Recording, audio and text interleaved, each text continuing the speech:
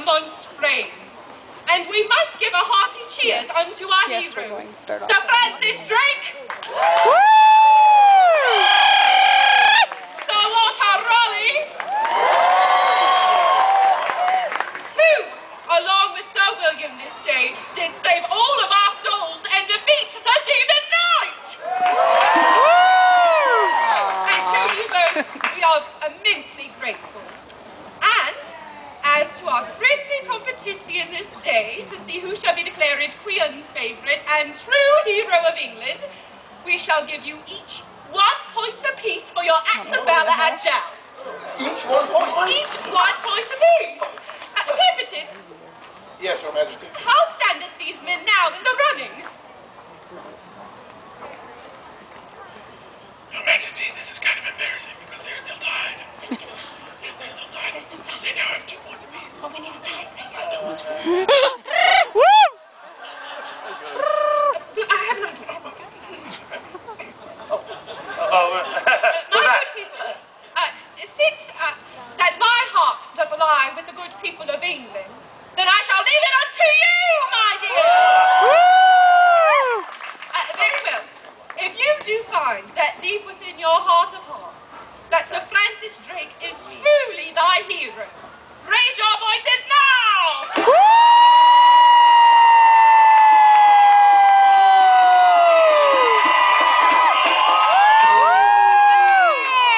Shut up, Walter.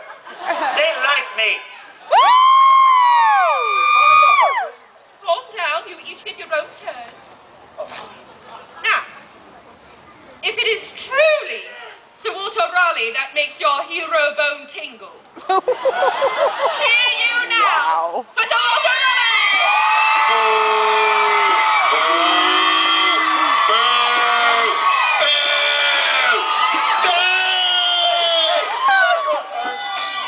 Boo! But is there a cow in here? Boo! Boo! Whatever you! Nobody likes you anyway. Their mustache looks like fishing hooks. Everyone likes my mustache. Enough of this, boys, enough! Enough, enough, enough! Neither one of your heroes to the naughty nook with both of you!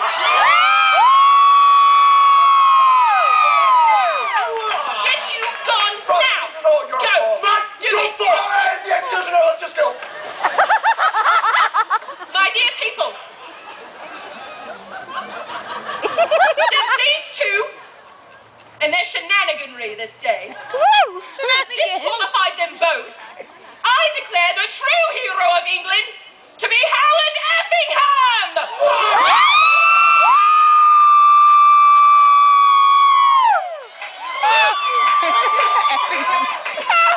There she is. Is that his wand?